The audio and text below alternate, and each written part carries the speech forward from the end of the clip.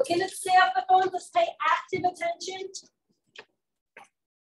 Okay, this is my portfolio.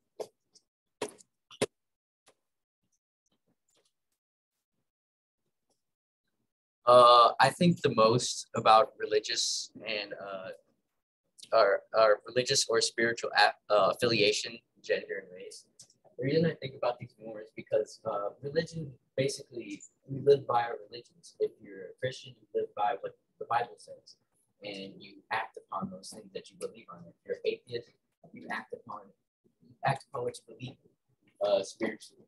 So I think that affects a lot of what we do day to day. And our gender separates us, 50-50. And people who identify as other things, non-binary, it affects a lot of what we do day to day, our gender. And our race affects us probably the most because culturally we're all so different and we all come from different places around the world. So I think it matters a lot about our race. I think the least about sexual orientation, first language, and age.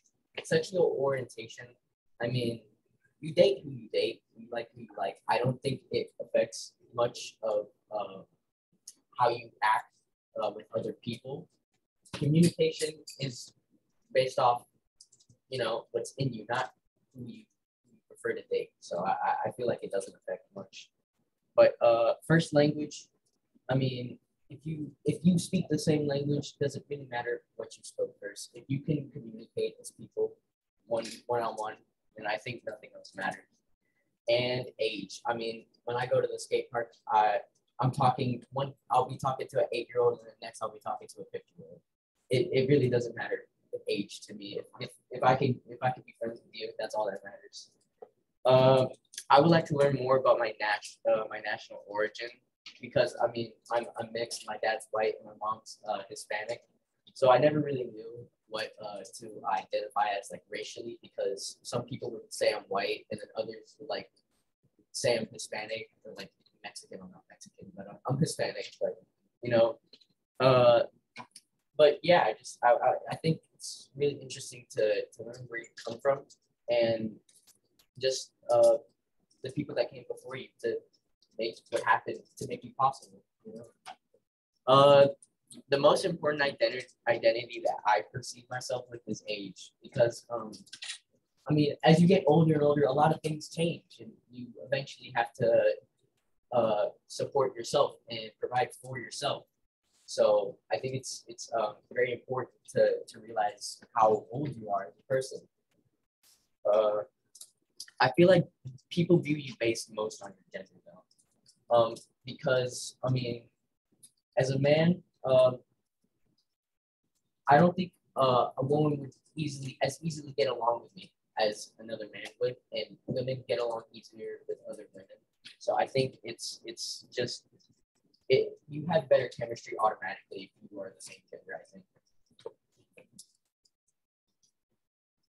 The most challenging skill for me was probably identity because the characters in the book were doing very intricate things. In Shadow Shakers, she literally had magical powers. I don't have that. I don't have magical powers. In Parable of the Stars, she was basically a poet. She was a philosopher almost. I would say she is a philosopher actually. I just sat at home and watched SpongeBob, so it was sometimes very difficult for me to connect to the story. So I think this is a good example of how I struggled. I just wrote, I connect with being tired. I think it's not a very elaborate connection. So I think it's a good example of how I struggled with the skill. Over time, I did get better and find new things and better things I could connect with that show I'm actually understanding the story. Over time, I think I learned how to connect better with a story and a book and characters and things that are happening in the book better. So it led to more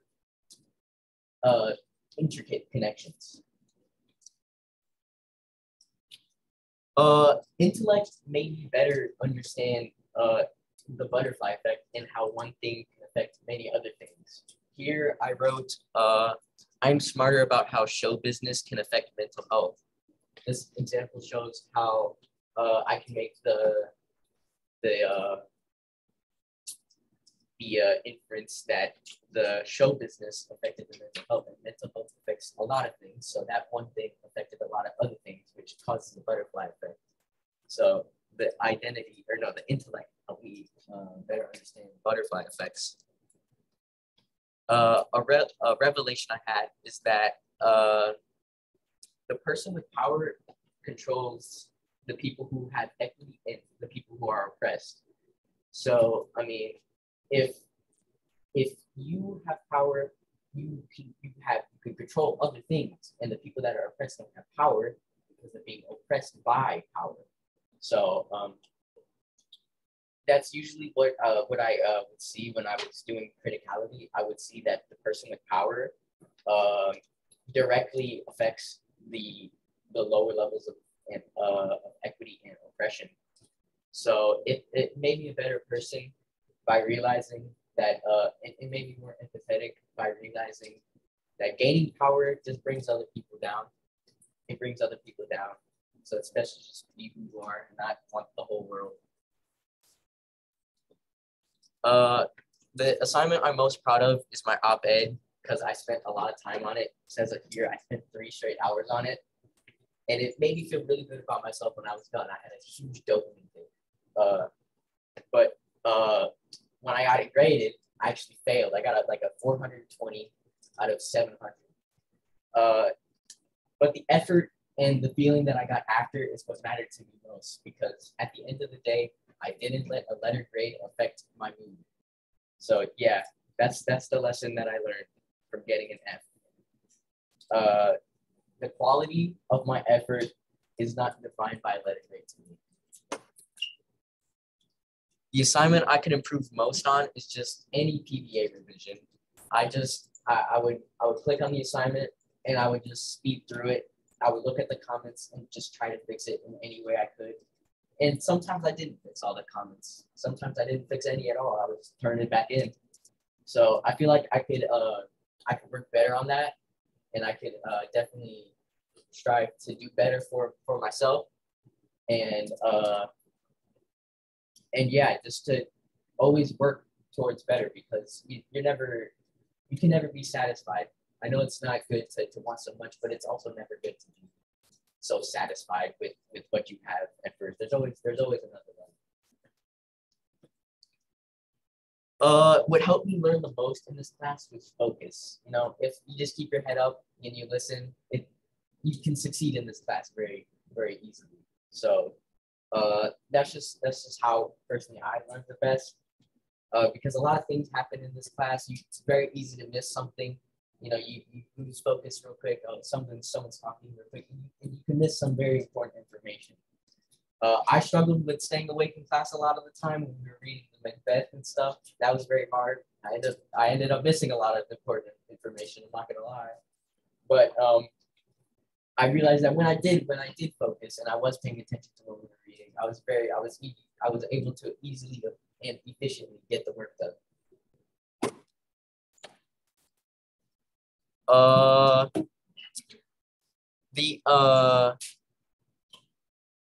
I just took what I needed to improve on most, and from my other cover letters, I took what I needed to improve on, and I just worked my hardest.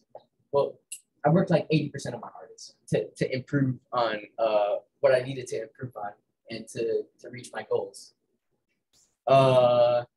Some of the goals from my last cover letter were met. Some of them were met, but there were a lot that were also not met.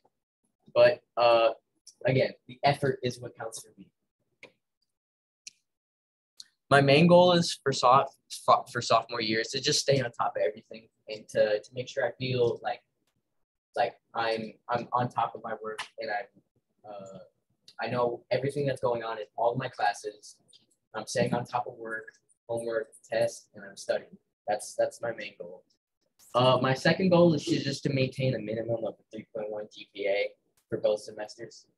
When my GPA dips below 3.0, I feel good because I'm chilling and I'm not caring. But at the same time, it's very important to have above 3.0 for me, because I don't know if I'm gonna go to college, but just to play it safe, I like to have above that 3.0. And my third goal is to just, enjoy school. What more could you want other than to just enjoy class and have fun and make friends, and stay sane. So, okay, that's my fifth goal.